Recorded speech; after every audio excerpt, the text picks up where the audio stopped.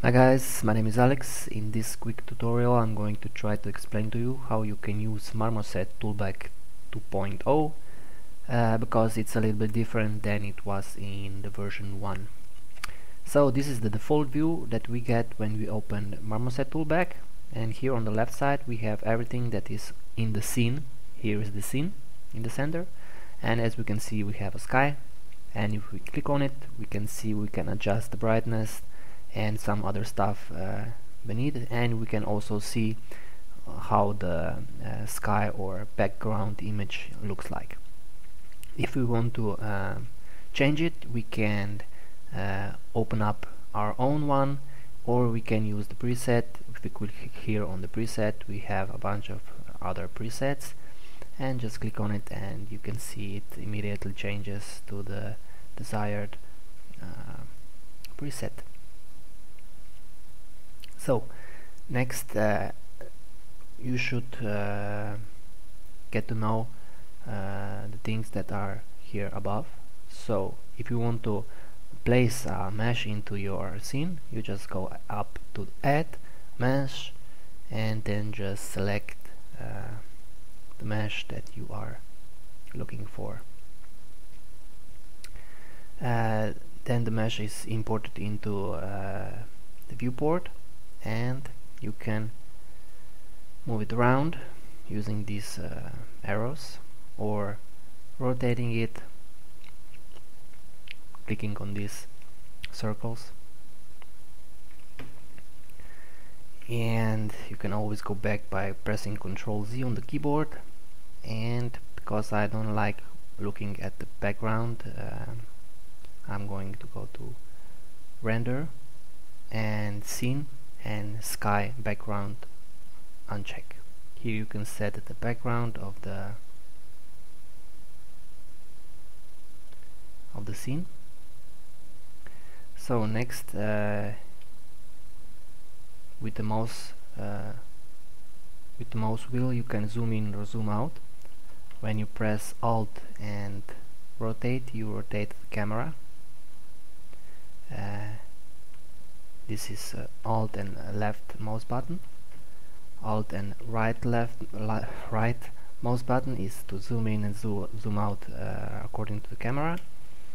And what else? Yeah, Alt and middle mouse button, you can move it around. Holding Shift and left mouse button, you can rotate the sky or the background, which is not seen but it's still there, and it plays a big role when lighting the scene. So here you can see how many cameras you have set in your scene. So if you click on it, you can see we only have one main camera for the moment. Going back to the scene, we can see after we added mesh, a new object is placed in the scene, so you can see what you have in your scene. So here on the right side you can see we have materials, and as before, only one material can be applied to the model. So make sure you divide your model into different parts if you want to apply different materials to them. So to get a special material, you can just click here on this sign, and you can select a bunch of different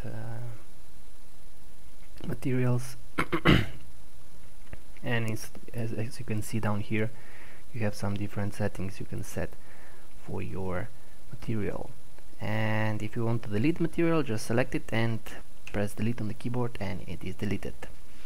The default is always present. You cannot delete the default, or better say, you cannot have this box empty, because some material is always present on the object.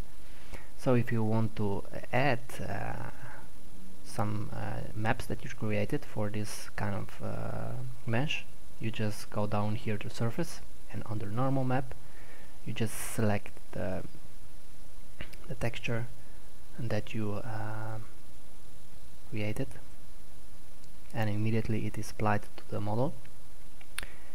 And you can set some options here which I don't use because it's pretty self-explanatory. Under microsurface you can use close map or nothing at all, because now as we can see, if we scroll up and down, you can see that the reflections are being affected. And if you want only the specular map, for example, to be affecting this object, you should turn off this microsurface gloss map. You can see the difference here, and if I turn it off, it's a subtle difference, but it makes a big impact at the end. So under albedo, this is for diffuse map. I don't know why they called it albedo map, but we have to go with it. Just diffuse map. And under reflection, specular map. And you can play around with intensity in Fresnel. And if you have some additional maps like glow or emissive map here, you can just check it and then just apply it. And here you go. You have your model set, and then you can play around with additional lights if you want to. You can add them by going add and light, and the default light is the diffuse light. Let me see, the point light, sorry. And if you want to change it, you just go here and change it to spot, directional, or point light. You can set the color, the intensity, the radius, the size and the softness, and other stuff that is going to be affecting your light. If you want to turn on any of your objects in the scene and don't want to delete it, just click here on the eye icon and they disappear.